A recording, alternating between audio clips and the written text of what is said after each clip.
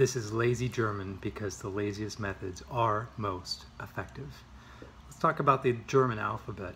It's a lot like the English alphabet. It's pretty darn similar. The pronunciations are different, so let's pay attention to those. So let me just go through them slowly. So you have all of the same 26 letters with the exception of one extra one you've never seen before called an SZ.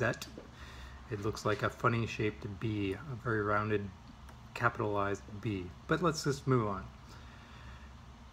German alphabet is A, B, C, D, E, F, G, H, I, J, K, L, M, N, O, P, Q, R, S, T, U, V, W, X, Y, Z.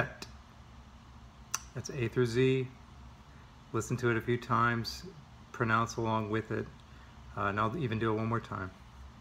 A, B, C, D, E, F, G, H, I, J, K, L, M, N, O, P, Q, R, S, T, U, V, W, X, Y, Z.